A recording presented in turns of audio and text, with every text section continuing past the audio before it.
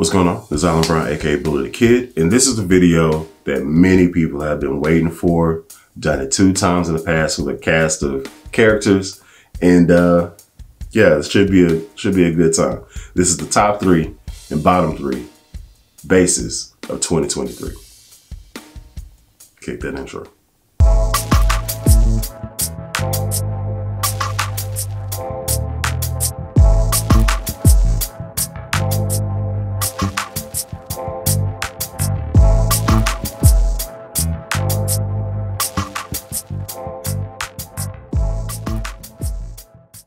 Okay, so let's go ahead and run the best list. Now, this is my opinion. I in no way am law. I am not law at all. This is just my opinion. Everybody's got an opinion. You may not agree with something that's on my list. You may have wanted to substitute some stuff that's on my list. And if you do, put that in the comments. Make your own best and worst list. That'd be great. I love to read it. And possibly we might talk about it on the stream that's coming up on the 30th of December. I think 2 days from now. So let's get into this. Let's start with the best list because I know y'all want to hear the worst list. I know this every year. Y'all you're just waiting on it. You need it. You need to know who's trash and why. I got you. Let's start with this best list. This is in no particular order. Number 1, it's Jima TJB5. In the video where I did the unboxing and my first impressions and stuff like that, I believe I said it came around the $600 price point. This actually is coming in at the $400 roundabout price point. I think it goes for $429 or so on Reverb, brand new. On their website, they do not have the TJB series for whatever reason. I think the one that they do for over in the States is the TW series. I don't know if they're the same thing. So, but I found the listing on Reverb and it's been over there. So that's what it looks like. Comes in a few different flavors. I'll run those. Plays great, sounds great. It's a really good time. All right, number 2, no particular order. The Fender Squire Sonic Precision Bass. This bass is coming in at around $219 US, and it does all the bass things you need. This is great for somebody starting out. This is great for somebody that's doing some studio stuff. This is great for people that gig and they don't want to spend a whole grip on their instruments. This is a very solid offering, and it's a P bass. That's literally, it punches your ticket. 3 gigs and you made your money back, probably, you know? So it's a good time. I personally have this bass. It is over here. I have it in the lime green flavor. Shout out Solon Jono, was good. He has this bad boy too. Look how it pops, man. It's so good. It's so good. It's so good. Oh man, Squire did their thing with that one. All right, so let's go ahead and go to the 3rd entry on the list, and this is the Offbeat Guitars Jacqueline bass. I played this bass earlier in the year, one of my first basses dealing with offbeat guitars, and it did not disappoint. Every bass that I get from them has been the same quality level. This is not paid, by the way. This is just my opinion, and I'm telling you. Every bass that I paid from them has been immaculately put together. The staining on the instrument is beautiful. Feels great. Dialed in every time. Never had a sharp fret edge ever. And I played probably 8 of them now throughout the year or so, I think. Don't quote me, but I know it's been over 5.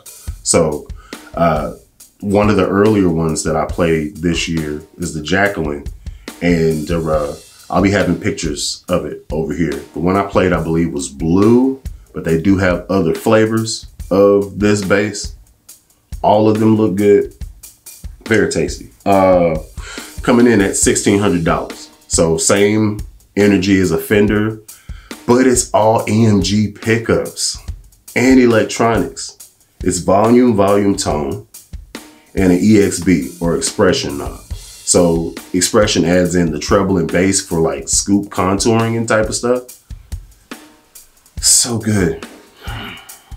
But I currently have a bass that I haven't dropped on the channel yet. Stay tuned. Has the same thing, but with a little twist. I'll just say this. It's a little bit different. Haha. Honorable mention. I have not played this bass, but every freaking bass player friend I have has owned this bass. They have it. They own it. They can't get enough of this bass. It's a short scale cutie. It is the Paranormal Rascal. It's coming in at $450, round about that price point. Little cutie, does the thing. I haven't played this bass, and that's gonna be one thing I'm endeavoring to do coming into the 2024 season. I'm gonna get my hands on this bass. I wanna play this bass. I need to put it on the channel. We're gonna see how that's going. You know what I'm saying? Amp the bass player, Johnny Dibble, Low End Lobster, Sono. They've all had their hands on this bass, and they say the same thing. It's great, especially for the money. And I don't have it. That has to change. It needs to change. It will change. Moving on. We are now at the worst. I know, you've been waiting. Let's get into it. Worst, no particular order. The Epiphone Newport, coming in at $450.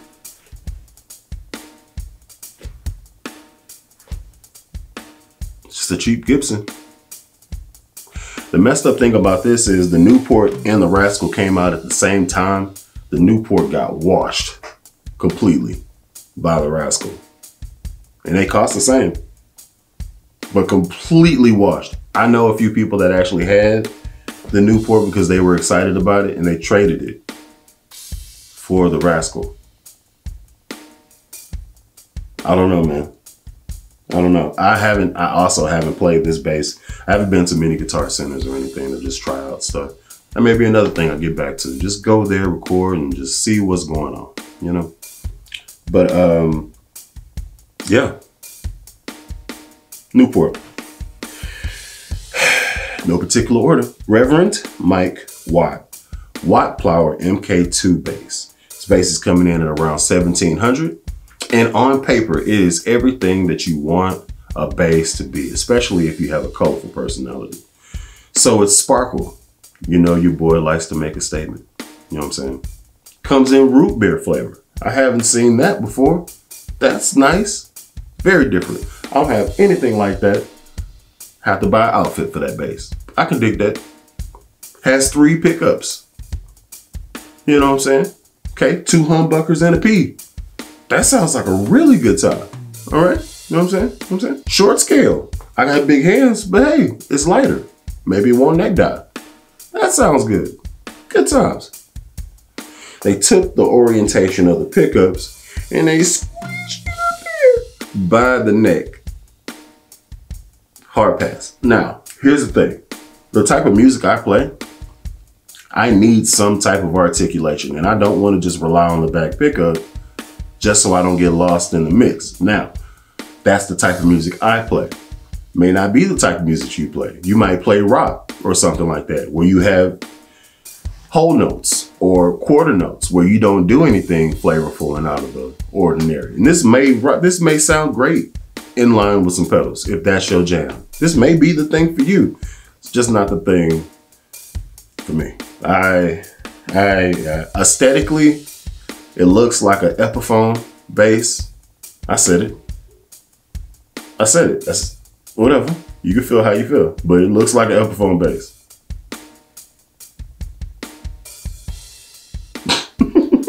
Reverend does make good basses, just not this one. And I said it's coming in at the $1,700 price point. Absolutely not. I'll get an offbeat guitar. Next on the list. The Warwick Pro Series Thumb BO 4-string bass. I know it probably is Bo, but I like saying BO because I think it stinks. Looks like this. Comes in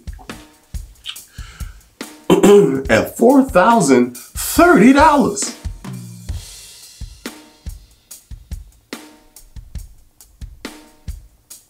You know how many Papa John's pieces that is? There's a lot. There's a lot of Papa John's pieces. Again, this ain't a sponsored thing. I just had to put it in something that's quantifiable. I can't imagine paying $4,000 for that. Okay. A Stingray is half that price.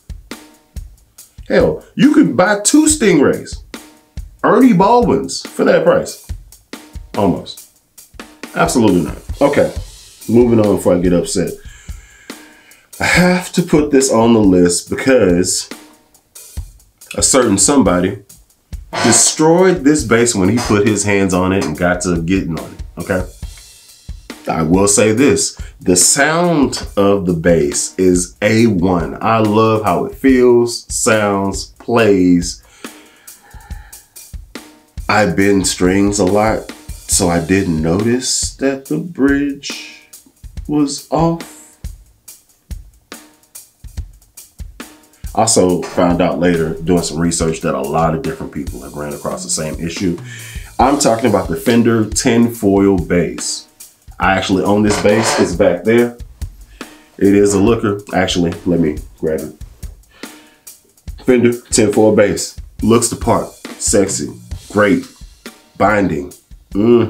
Tasty. So, since that video, Lobster had it plecked and he had the bridge repositioned to the correct position. So everything is A1 on the bass now. It's a good time. It's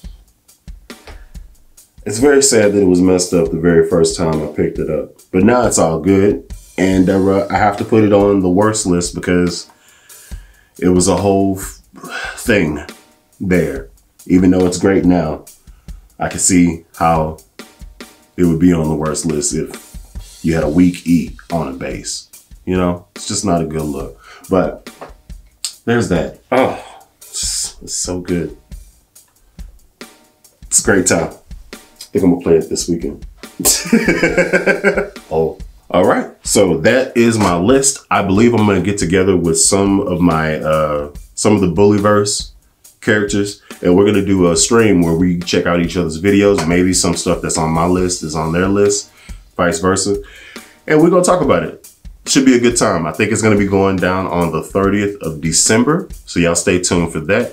Till then, I've been Alan Brown, aka Bully the Kid. Y'all be easy.